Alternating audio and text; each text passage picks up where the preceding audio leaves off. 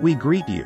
Tamio Kono was a Japanese-American weightlifter in the 1950s and 1960s. Kono set world records in 4 different weight classes: lightweight, 149 pounds or 67.5 kilograms, middleweight, 165 pounds or 75 kilograms, light heavyweight, 182 pounds or 82.5 kilograms, and middle heavyweight, 198 pounds or 90 kilograms. Tamio Kono was born June 27, 1930 in Sacramento, California, on June 27, 1930. His family was of Japanese descent and were interned at Tule Lake internment camp in 1942 during World War II.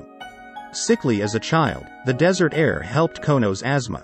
It was during the relocation that Kono was introduced to weightlifting by neighbors including Noboru, Dave, Shimoda, a member of the Tule Lake weightlifting and bodybuilding club and brother of actor Yuki Shimoda, and his friends, Gotoh, Toda and Bob Nakanishi. After 3.5 years they were released and Kono finished Sacramento High School. He later worked for the California Department of Motor Vehicles and attended Sacramento Junior College. Tommy was drafted into the U.S. Army in 1950 but was kept home from the Korean War after officials learned of his Olympic potential.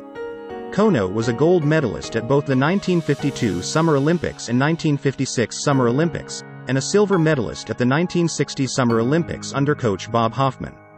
Tommy won the World Weightlifting Championships 6 consecutive times from 1953 to 1959 and was a 3-time Pan American Games champion, in 1955, 1959, and 1963. A knee injury prevented him from qualifying for the 1964 Summer Olympics in Tokyo, and the following year he retired from the sport. He set a total of 26 world records and 7 Olympic records, making him the most accomplished U.S. male weightlifter to date. Tamio Kono was also a successful bodybuilder, winning the Fédération Internationale Haltérophile et Culturiste Mr. Universe titles in 1954, 1955, 1957 and 1961. After his retirement he turned to coaching, taking on the Mexican 1968 Summer Olympics and West German 1972 Summer Olympics weightlifting teams before becoming head coach of the United States Olympic weightlifting team at the 1976 Summer Olympics. During his weightlifting career in the 1960s, he developed a pair of bands to support knees during training.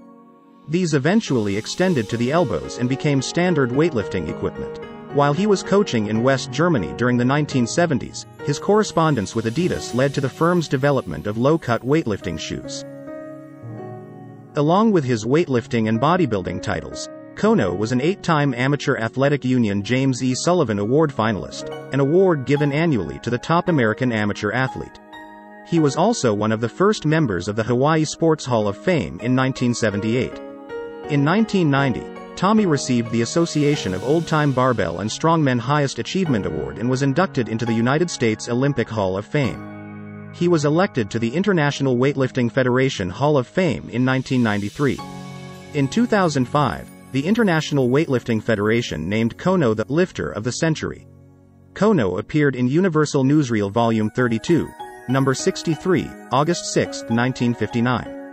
He is depicted as part of a mural located at 37 West Philadelphia Street in York, Pennsylvania. This mural was finished in 2000.